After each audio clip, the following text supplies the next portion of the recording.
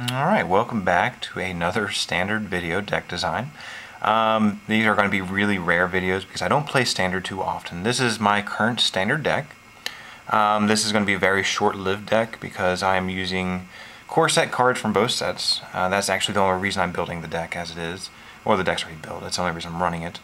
I don't really just enjoy standard too much anymore. Like, I used to play pretty heavily back, maybe 5 or more years ago.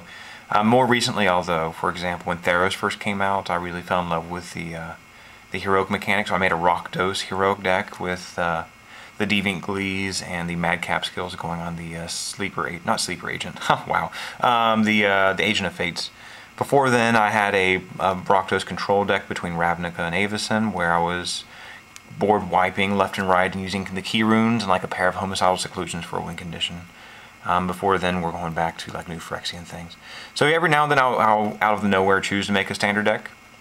Here's one of them. Why I chose to make this is because there's two really good powerful combinations. I really liked the Generator Servant, the 2 for a 2/1 that I can tap him and sack him to get 2 mana. And if it's for a creature spell, that creature has haste. What that means is I can cast him on turn 2 and a dragon on turn 3. This is a blue-red deck. It's a dragon deck. The other reason I chose to do dragons is because they reprinted Crucible of Fire, which is a very fantastic card. So a turn 3 Storm Breath could be a possibility here. That's always fun and hard to deal with. A turn 3 Scourge of Valkus. This is a mistake. If you look, 2 of these are foil, 1 is not. When I play standard, I actually do play competitively, although this is obviously not a tier deck. It's very stupid to run foils and non-foils of the same card in the deck. You'll see how, yeah, it's really dumb here too. I only have this one Hypersonic and then like these guys are foil. In a format right now where things like Thoughtseize and Duress are legal, and you're very likely to forget what your opponent saw, and then you'll draw a non-foil and play the non-foil and they'll remember that's knowledge to them. So this is a mistake. I shouldn't be doing that, but the last dragon is, I put 1 Nivy in here. I had 2 originally, but the speed of the deck, a turn 4 Nivy is really cool. In today's standard society, it's really actually hard to maintain this. Like, I will oftentimes get 2 for 1 because I'm sacking a creature to accelerate out 1 earlier. But the hasty turn 3 beater is fantastic, especially when on turn 4 I can drop a Crucible of Fire, essentially making it a 7/7 beater. So yeah, there's 1 Nivy in here. I do have a lot of removal in the deck, being blue and red. I don't have a lot. I was thinking about things like Turn and Burn and Izzet Charm, but currently I'm running a playset of Jet's main board, 3 Lightning Strikes, and a pair or 3 Mortars, and 2 Anger of the Gods. My sideboard has a lot more removal. Essentially a playset of all the burn, except for I only have 3 of the Lightning Strikes in there. I was in the sideboard, but I'll get to that. The other big card in the deck is the Crucible of Fire, because currently, where's it at? Currently Mutavault is standard legal. Essentially that means I can swing with a 5/5 or more Mutavault.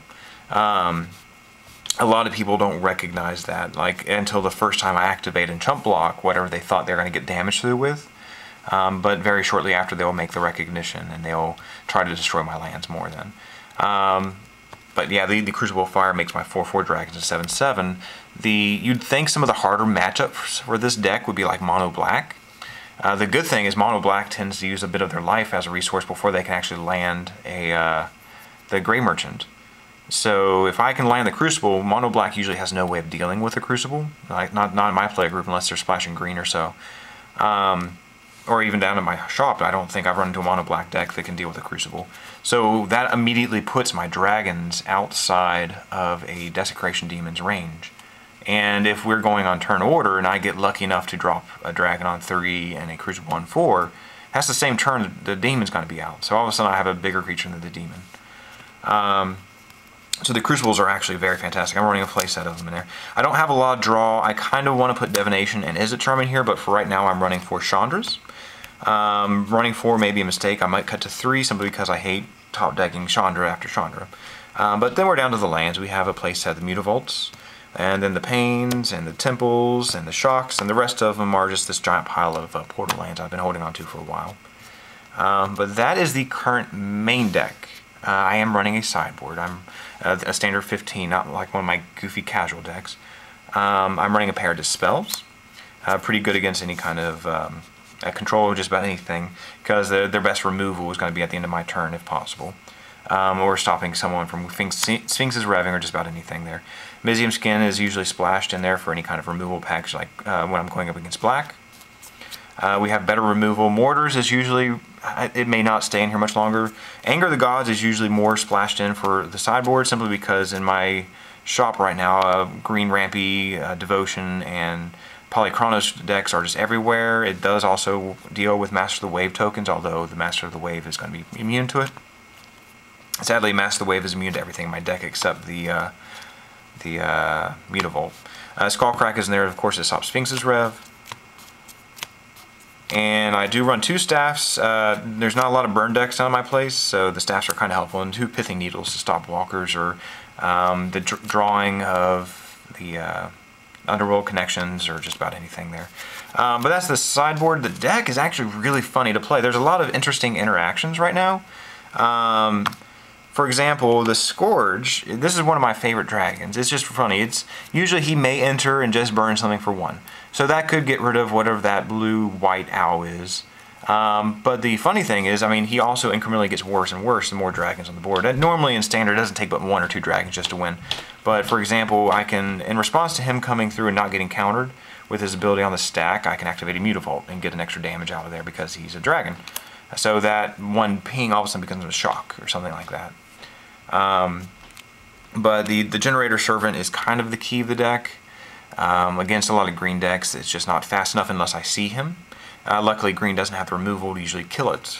But at the same time, by the time I may turn 3 a dragon, a proper green Devotion deck or Nykthos deck is going to drop something that's already out of range. I don't have a lot of good removal in here for something that big. So that's the hardest matchup, would probably be like green Devotion right now. Against control decks, this is funny, because I do have ways of them stopping gaining life, but even main deck, a lot of my stuff has haste. And that itself can be a pretty big game changer. If, for example, they try to, they ignore like the Hypersonic Dragon, I can on their turn actually make use of his ability in like Anger of the Gods, and get rid of like a token army or something like that. The sad thing is, again, this deck is only functional right now because Mutavault is Standard legal, and it's about to rotate out in a couple weeks here, or months. Well, somewhere it's rotating out pretty quickly. As soon as this does rotate out, I will probably disband the deck. I've already traded for the blue-red land, so I might keep something functional. But losing such powerful tech, like I'm losing some removal and Scourge. I'm losing Hypersonic, so I'm losing another one of the 5 mana costing dragons. I could replace them with like the Hoarding Dragon, so I can go 2 up an artifact, but right now there's not a lot of good artifacts that help the deck. Like the Hammer Perforos doesn't really matter since I have haste. I don't really want to main deck run things like the staff effects, because that's not really what the deck needs. But luckily, I mean, there is a new Wedge Cycle block coming up, and there's of course Sarkhan the Mad or Sarkhan Vol in the artwork, so hopefully there's going to be a whole bunch of new dragons. Like my dream would be to get the Furnace Whelp, or whatever that 2 mana costing one is, the 1 in a red for a 0/1 fire breathing flyer, because if that thing is Standard legal while the Crucible of Fire is Standard legal, that's just going to be funny as hell. But this is actually, it's such a funny and goofy deck. It's not going to be a tier deck. I doubt it. Like I keep playing against everyone. It has really good matchups. It has really bad matchups. So it's just like any other deck. But the obscureness is the funny part there. Again, as I'll always highlight, if you are playing Standard, don't be stupid like I'm doing here and playing foils and non-foils, especially when things like Thoughtseize are Standard legal. Just get a playset of nons and you'll be fine. You might think like, oh, I will always remember what I showed them, and don't do the thing like where you like reveal your cards for them to remember. That's just giving them more information and helping your opponent win. I try not to play Standard too much. I know right now I could make a pretty evil just about anything deck. Like I could make a really cool Azorius Control or American, just about it. Like it's so easy to make Standard decks. Like it's not just looking at people's lists, it's just looking at the cards and you can see what is broken, what is unbalanced, and what is fun. So I made something fun. But yeah, I mean, hopefully I may, I don't know, I'm also kind of annoyed. I really don't like these new borders. Like, I like the older borders, like from Prophecy and whatnot, where a red card just stood out as red. And some of the text, like, was white and everything like that.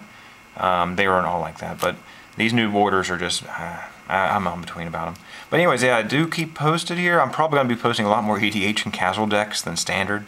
I may even post a couple modern things, so this channel may be rewritten. Not this channel, this playlist of videos may be rewritten a little bit here. But yeah, if you have any ideas, or if there's actually a pretty funny combo that's working right now for this, definitely let me know. Thanks.